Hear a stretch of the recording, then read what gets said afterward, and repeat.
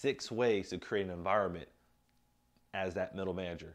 And trust me, it sounds easy, it sounds simple, but without creating an environment for growth to cultivate the skills of the people you lead, it's going to be tough.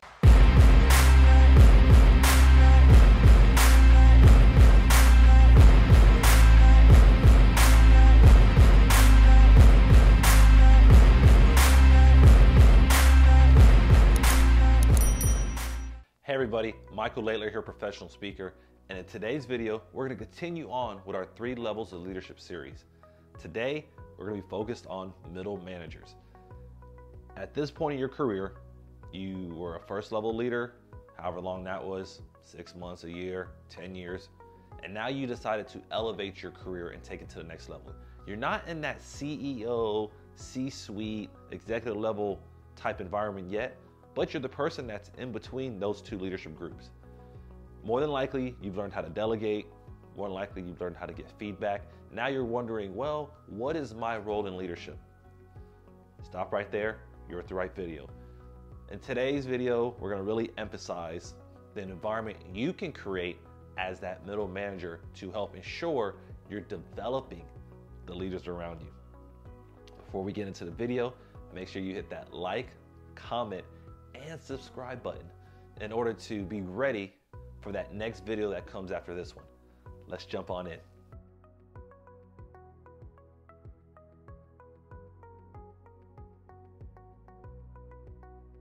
In the intro of this video, you briefly heard me talk about 6 ways to create an environment as that middle manager. And trust me, it sounds easy, it sounds simple, but without creating an environment for growth to cultivate the skills of the people you lead, it's going to be tough. It's going to be tough to help develop the leaders, find their potential, and help build them. Because remember, one day, you're going to lead the company. And most leaders, especially ones that are at the highest level of leadership skills, know that they have to start building the people around them. And for you, you're going to have a little bit more time than that first level leader. And by the time you get to the CEO level, you're going to hope that someone has already started to build up people around you. As that middle manager, I love to see them developing the people that's in their organization. I'm not saying go recruit all these leaders, but develop your potential, because a lot of times there's people in your organization that's already ready to hit that next level. They just don't know it. This is your opportunity to create an environment to allow everybody to succeed. The first thing you're going to do or start to do, if you haven't been doing it, and I'm hoping you're going to do this first one, is model leadership. Be that spokesperson, be that role model, be that mentor for all the other leaders in your organization. For people to believe they can grow, for people to understand that there's more for them at that company, they're going to need to see it from you. They're going to have to see that person that's willing to take them to that next level. And what is one of the best ways to do it? Model it. Be that person that's always trying to build others. Be that other ones that's always offering encouraging words. Because for people to see the potential that they can do, they're going to be looking at you, especially your first level leaders. They're going to be like, well, Michael, you're now in that middle manager's role. What am I supposed to do to get there? Be the model. Make sure you're mastering delegation. Make sure you're mastering feedback. And if you don't remember what we talked about, go to the prior video that we just had on first level leaders. Understand the simple steps it takes to effectively delegate and how to maximize your time giving feedback.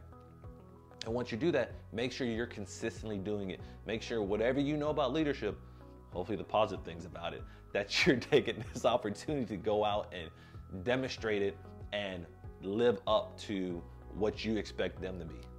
The next way to create an environment for growth and to develop your leaders is to focus on that leader's needs and desires. Not everybody's the same.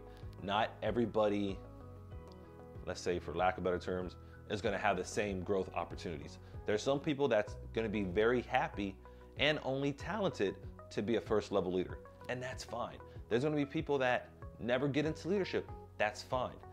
Make sure that that's what that person wants. Not what you want as that leader, but what do they want? Do they have the passion of leadership? Do they have the passion to grow and develop? That's for you to find out. But that's when you start asking them questions like, hey, do you want to become a middle manager? Do you want to become a CEO? Do you just want to be a leader in general? Focus on their needs and desires, because when people are dialed in on their own and they know what they want to do, or you can help them know what they want to do, they're going to be much more effective. They're going to hit those goals and those standards you set for them. But remember, you have to focus on their needs and their desires to help them reach that level of potential that you're trying to get. The third way to create an environment of leadership growth is to look for leaders. Sometimes we don't know what we're missing because we don't know. I know for me, I always wanted to be in a leadership role. Like, I knew I wanted to be in that. So when the opportunities came up, it was very easy for me to jump into. However, there's been several people that I have mentored that didn't really know they wanted to be a leader. They didn't really know that they wanted to step their game up to that level and build teams and look at and drive home the mission at a different level. It wasn't until I started to talk to them and say, you know, I see the way you've been moving, I see the way you've been developing, I see the way you work within your team, and I truly believe you'd be a good asset, especially in a leadership role. Sometimes you have to go out there and see what your people want. Do they want to go higher? Do they want to have more responsibility? Because we know in leadership, the higher you go, the higher responsibility is. But you have to sometimes go and meet them at the door. They may not know how good they are because maybe they've never experienced it. I know for me, I didn't know about leadership roles. I didn't really have that kind of managers or CEOs in my household. It wasn't until I entered the workforce and I started to watch others, I had that drive to do it. So it wasn't very hard for me. But if people haven't seen it, they may not know what it is. One thing I don't like when people say is that leaders are born.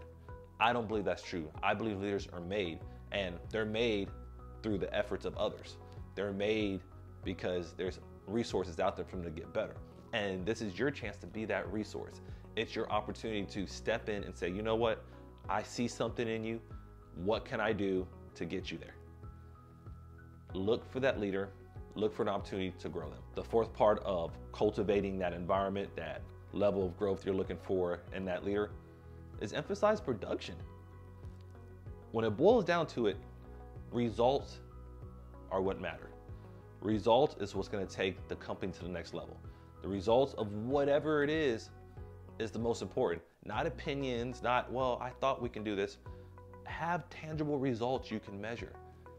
If the person if they don't understand what they're looking for or what they're trying to achieve, and they're not achieving it, maybe they're not the right person for leadership. Once again, not everybody has to be in a leadership role. Not everybody has to rise up through the ranks. But if they are, make sure they're producing at each level they're at. Make sure they're obtaining the results that are set forth, because if they're not obtaining the results as a first level leader, they're not going to obtain them at your level as a middle manager. They're not going to obtain them as a CEO. Let them understand that for you to get to this certain level, you have to hit certain results. You have to hit certain measurements, whatever those might be. You have to have certain benchmarks achieved. But without the production, you can't expect them to grow, because as they grow or think they're growing, it's going to be tough for them to help lead anybody else. So make sure that you emphasize production, you emphasize results, and that they're actually achieving it, not just talking about it. The fifth part, and this might be kind of obvious, provide growth opportunities. Allow them to act in other roles. Allow them to take in temporary positions to kind of see if they're gonna like it or not. I know for me, I've been in prior leadership roles that once I was in them for a period of time, not just 1 or 2 days, I realized they weren't for me for a number of reasons. But you gotta make sure you're providing growth opportunities. Make sure you're giving them a chance to be in these roles. Make sure you're promoting additional training. Make sure you're promoting books or whatever you believe will give them growth, but provide them with the tools. I know we've talked about a few things in this video already. You've already looked for the leader. Now, since you identified them, provide them with some chances to hit that next part. Don't just assume they're gonna figure out. It's gonna be part of your job as the leader to at least provide opportunities, tools, strategies to help them hit that next mark. The sixth part of creating this environment of growth, especially when you're that middle manager trying to develop leaders, pay the price. What does that mean? Literally, pay the price. When you're providing growth opportunities, Don't just tell the person they have to do everything on their own for free. Spend a little money. There's a stat, and I've used it for years, and every time I've looked it up, it's been pretty consistent. The stat says it costs us 3 more times to hire a leader versus develop them. 3 times more to hire them than develop them.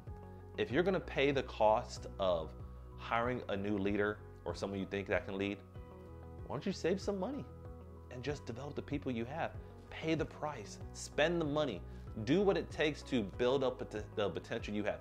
As I said earlier on in the video, we have so much potential. We have so many people in our organization right now today, that can take it to the next level. You don't always have to go outside to get fresh thoughts. You don't always have to go outside to get new perspectives. But you do have to spend a little bit of money, because even the outside individuals, they've spent some money, or somebody spent money on them. That same money you're going to use to recruit, whether it's incentives or just the hiring process in general. Take some of that and send your people to training. Send the people you want to grow to different conferences, whatever it might be. Be willing to pay the price, because when you pay the price now, you'll see the results later. Thank you guys. I hope you enjoyed this video. I know there's a lot of content in here, but as a middle manager, there's a lot of different responsibilities that you're gonna have, that you're gonna take away from that first level leader, and try to minimize how much the CEO has to deal with.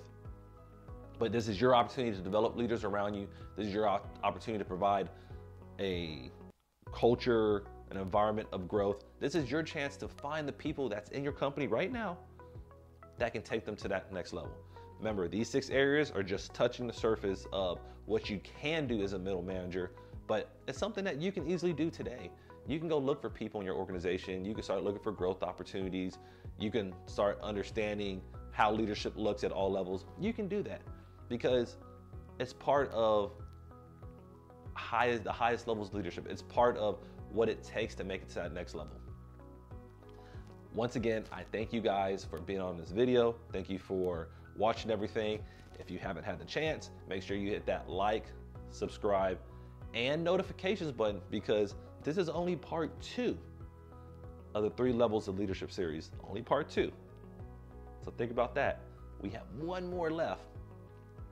And I just want to make sure that you guys can see it when it comes out. Thanks again. You have a great day.